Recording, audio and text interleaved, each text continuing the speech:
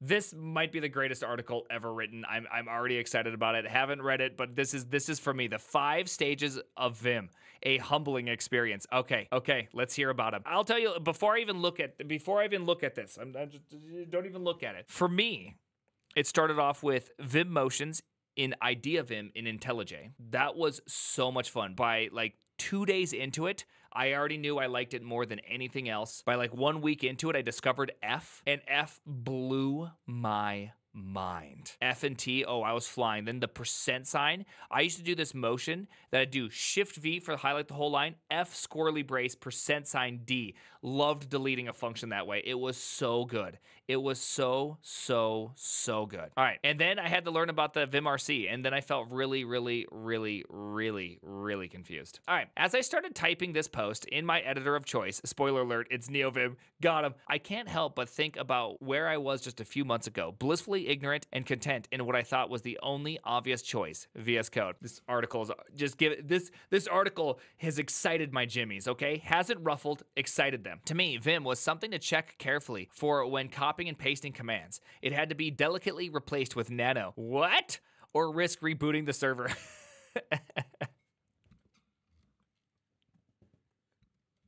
This dude's 1000% prime enjoyer, probably. I had no idea what it was or why anyone would use it. Absolutely. This is good. Stage 1, ignorance. Okay. VS Code is great. It had everything I could possibly want. Dude, I was literally this person. NetBeans, though. Or IntelliJ. It became IntelliJ, but NetBeans was the original one. NetBeans was the one where it was just like, I still remember that I would look at my friend Randy. His name was literally Randy. And I was like, Randy, why are you using Vim? And he's just like, Vim's the best. He was like such a dork. And I was sitting there thinking, me being the cool guy, okay? I was super cool, okay? I was like playing basketball, being super cool, going to bed early. And I thought, man, only dorks use Vim. I had no idea what was about to happen in my life, okay? I had no idea.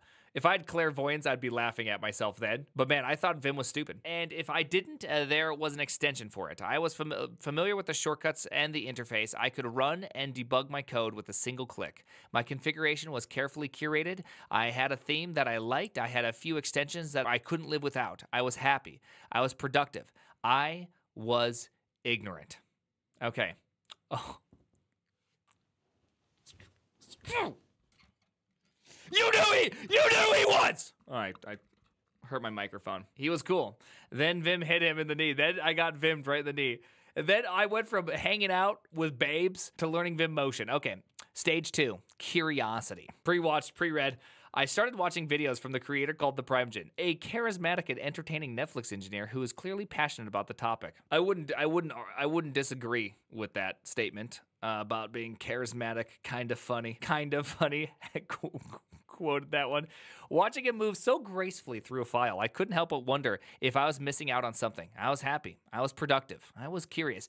Literally this exact same, like I can see myself in this person's shoes, by the way. Anders Bakken, Netflix engineer, walked over to his desk and I went, hey, could you show me why these 2 versions of the TV application are behaving differently? And he's just like, oh, yeah. Jumped in his Emacs. It was Emacs, okay? Didn't even type properly. Types like this because he uses Emacs because, I mean, I don't know how else you type with Emacs is all weird looking.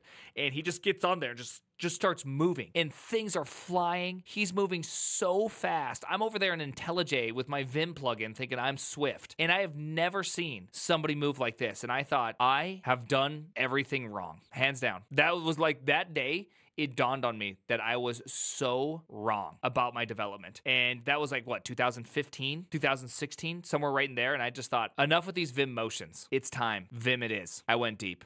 I decided to give it a try. I installed NeoVim and opened up a file. I'd seen enough videos to know that I needed to start with Vim Tutor, so I did. This is awful. How could you possibly be productive? You're telling me that instead of clicking where I need to go, I should spam H, J, K, and L until I get there? And what's with all these weird commands? Right quit, quit bang, right quit all? This is ridiculous. I quit. This cycle repeated itself a few times. Something would spark my curiosity or inspiration and I'd jump headfirst into Vim, get frustrated, go back to VS Code. I was happy. I was productive. I was in denial. Wrong. It's like one of my favorite memes of all time. Whenever I get a chance to use this one, I will use this one when possible. Stage 4, embracing the suck. I'm not sure why I made that sound. It just felt right in the moment, but afterwards, it didn't make any sense. So we're just gonna move on from that situation that just happened. I sucked the Zuck, okay? I sucked right there, okay? That's all that was. Robin vibes. I gave some heavy Robin vibes, okay? Life doesn't make sense. Sometimes you just gotta go for it, okay? I decided to give it one more try. I was going to stick with it no matter how much it sucked. I was going to learn Vim. I wasn't going to give up. This is always easier said than done. Really sucking at something is hard. It's frustrating. It's humbling. It's uncomfortable. But it's also the only way to get better. Growing up, I was pretty good at most things I tried. Sports, school, music. Generally, things would come pretty easily.